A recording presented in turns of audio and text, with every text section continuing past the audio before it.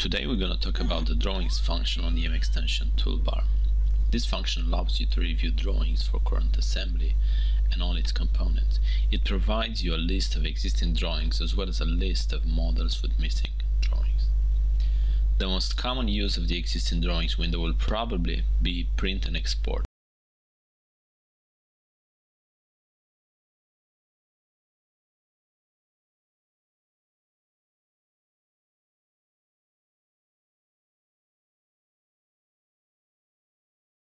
You can, for example, sort by drawing sheet size and print export all the A3s.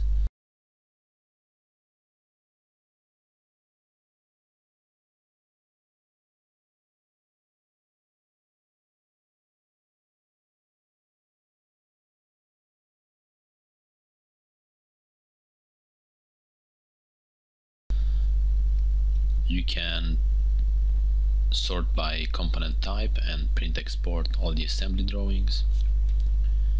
Like with any window of the mExtension, you can copy paste the results in Excel for advanced reports and data.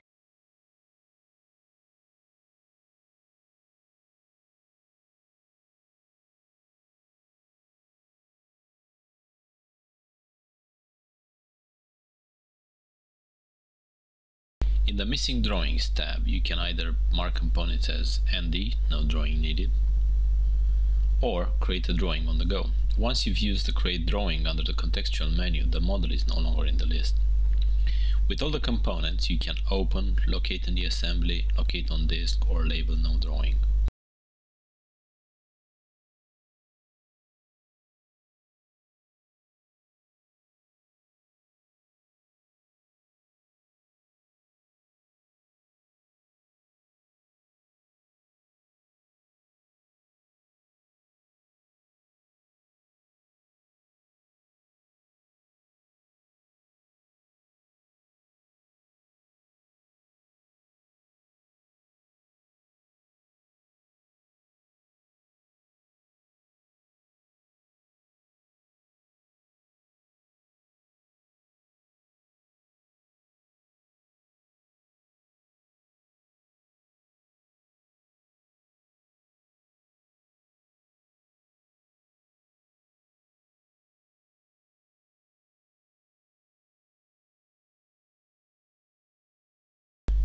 The default save name for drawings made with the function is the name of the model.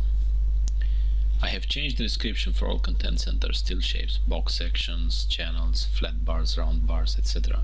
So my description contains standard, the still shape size, length, so I don't need to make a drawing for each and every one. Therefore, I will label them all no drawing and filter my results to exclude them from the list.